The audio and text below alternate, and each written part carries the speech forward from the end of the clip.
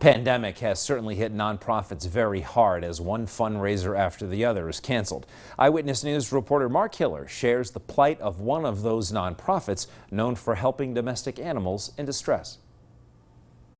One day each summer, this pavilion at McDade Park is typically packed with people to help an organization which helps dogs in distress. Because it didn't happen this year, the organization is improvising to get a much-needed financial lifeline from the community.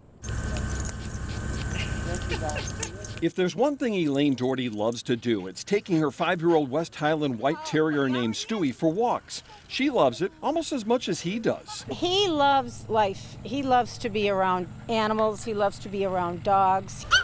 He's been around plenty of pooches in recent years at Tracey's Hope Annual Pet Walk at McDade Park, but not this year. We've had to cancel at least 3 or 4 different fundraisers this year. With next to no donations coming in, the Duryea-based nonprofit found itself down to its last $100. We really are kind of fearful that we're not going to have any more money to pay for anything.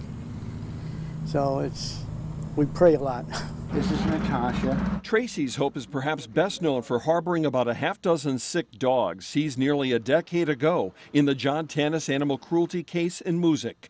Those dogs required veterinary care, as do 8 dogs currently housed by the organization. We have not been able to do any pay our vet bills. Tracey's Hope is counting on a Labor Day weekend car show to cure some of its financial ills. Funds are running very low, and the animals need our help. Chelsea Zangaya is doing more than entering her 2000 Volkswagen Beetle she calls Ladybug. She's coordinating the car show for a cause. I love the animals, I love the people that it brings together, and it's just a great organization.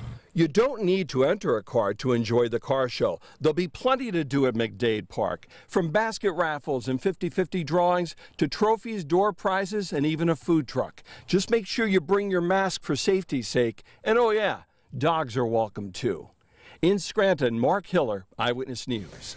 Mark, thanks. Tracey's Hope Car Show is happening Saturday, September 5th from noon until 4 at McDade Park. Head over to PAHomepage.com to learn much more about participating or helping out the nonprofit.